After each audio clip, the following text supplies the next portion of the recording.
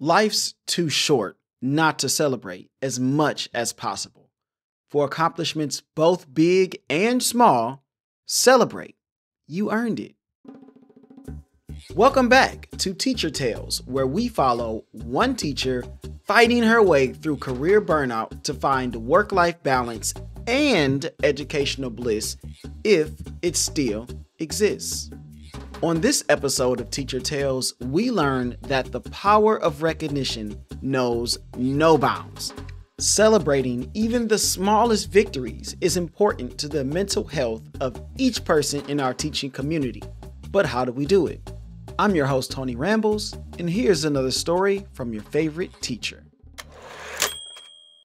Teagan Raines, a dedicated high school teacher, found herself immersed in the daily hustle and bustle of teaching, grading, and of course, corralling students. Amidst the whirlwind of responsibilities, she realized the importance of celebrating achievements, both big and small, to foster a positive classroom culture and maintain motivation amongst her students. Teagan noticed that her students often became consumed by the challenges of academics, focusing solely on their grades or the next hurdle to overcome. She realized that this tunnel vision inhibited their ability to appreciate their progress and achievements along the way. Determined to change this perspective, Teagan set out to create a culture of celebration in her classroom. Teagan made a conscious effort to acknowledge and celebrate the small victories that her students achieved every day. Whether it was mastering a difficult concept, delivering a compelling presentation, or demonstrating kindness and empathy towards their peers, Teagan ensured that these accomplishments were recognized and celebrated. Teagan encouraged her students to express gratitude and appreciation for others' achievements. She implemented activities such as shout-outs, where students took turns writing sticky notes highlighting their peers' strengths and accomplishments.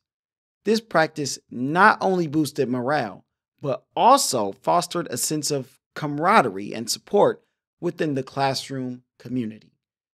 Teagan understood that each student had unique strengths and talents, and she personalized her recognition efforts accordingly.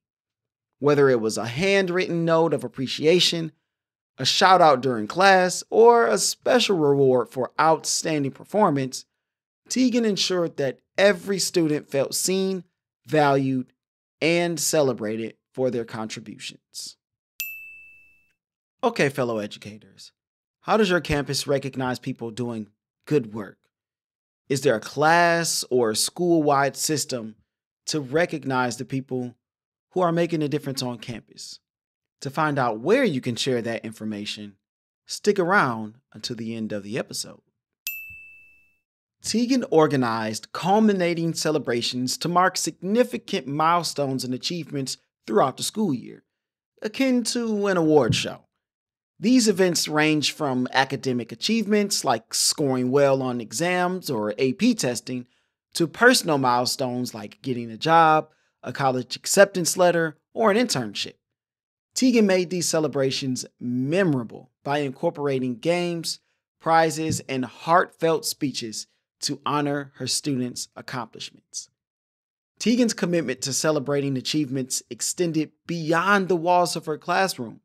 She collaborated with other teachers and school staff to recognize students' accomplishments on a broader scale, whether through school-wide assemblies, newsletters, or social media shoutouts. As Teagan prioritized celebrating achievements in her classroom, she witnessed a transformation in her students' attitudes and motivation. They became more confident, resilient, and eager to strive for excellence, knowing that their efforts will be recognized and celebrated. Teagan's commitment to fostering a culture of celebration not only boosted academic performance, but also nurtured a sense of pride, belonging, and joy amongst her students.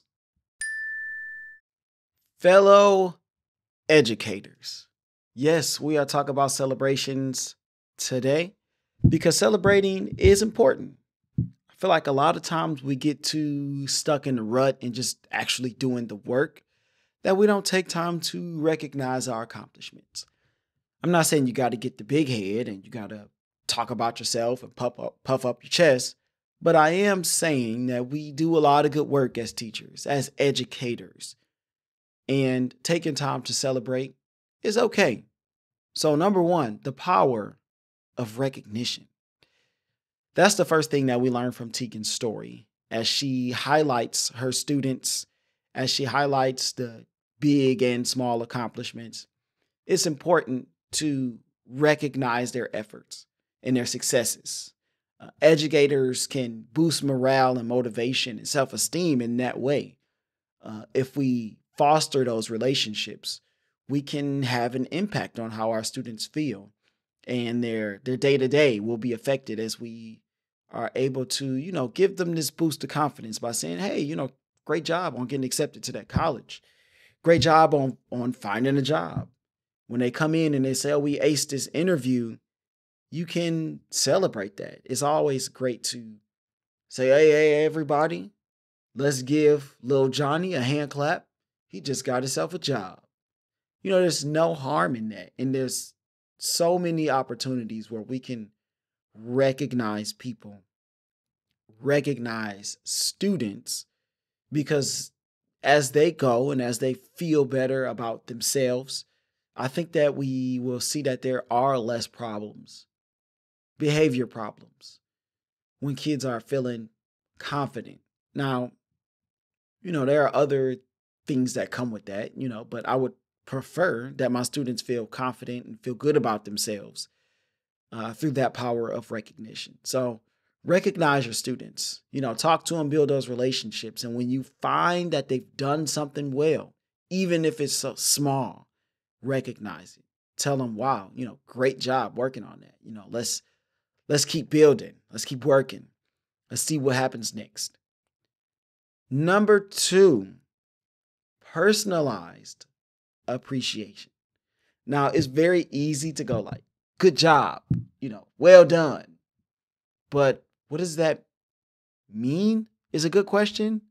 Like, what did I do well? Or why are you saying good job? It's kind of easy to just throw those comments out there.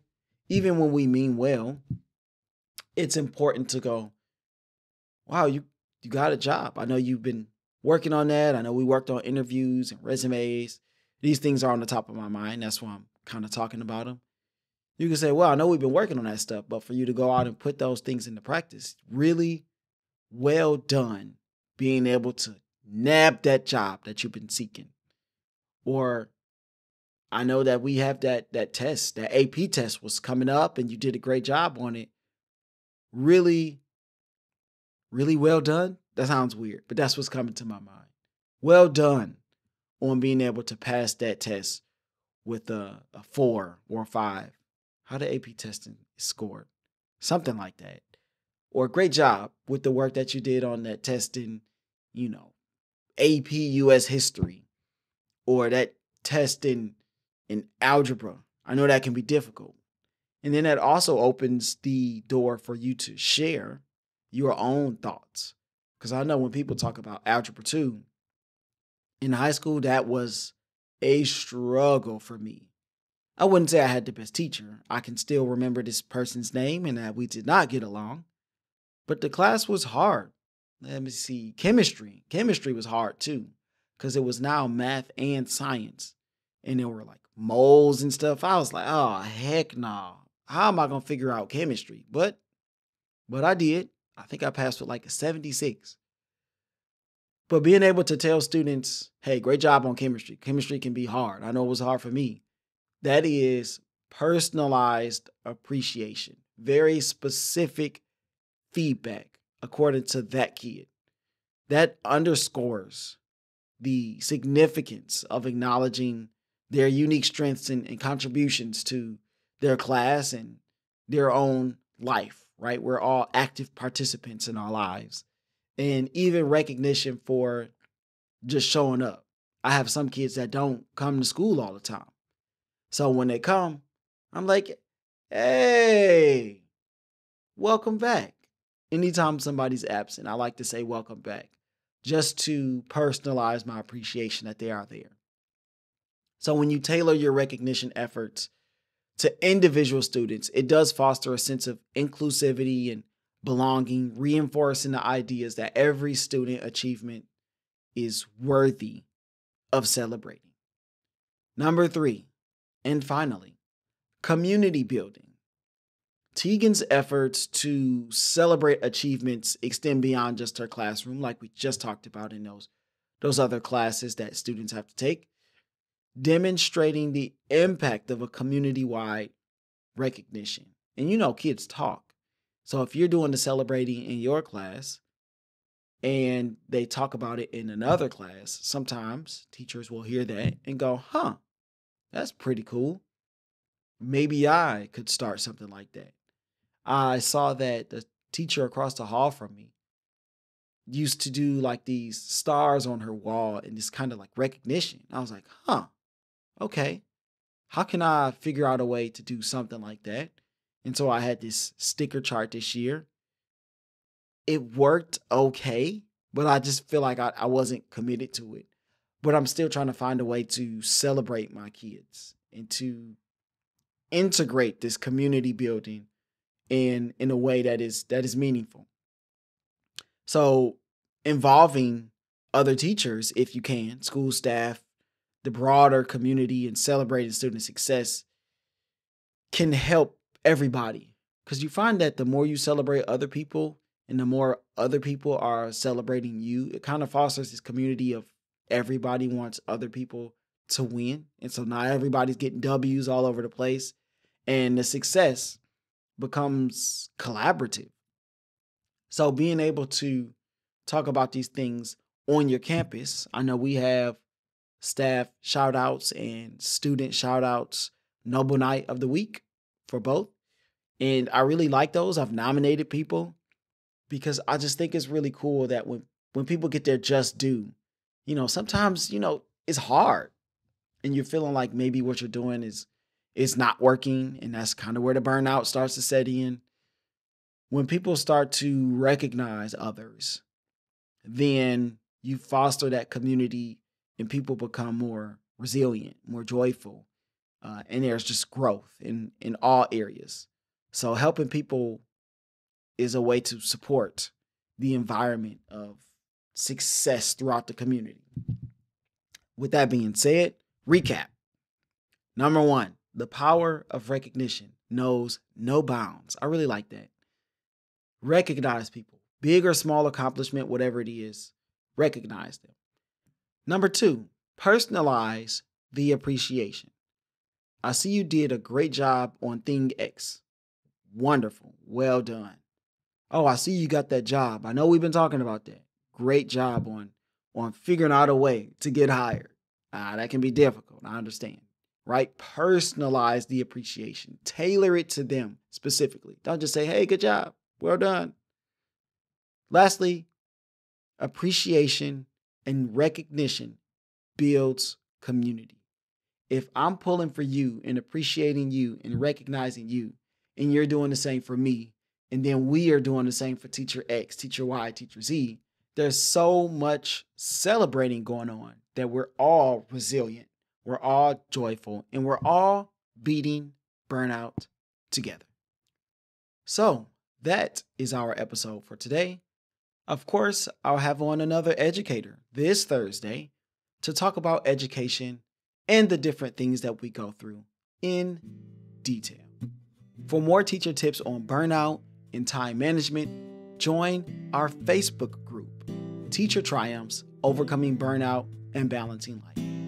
This is where we share applicable tips and encourage each other on the journey through education. Until next time, keep teaching, keep learning, and I will see you all on the next journey.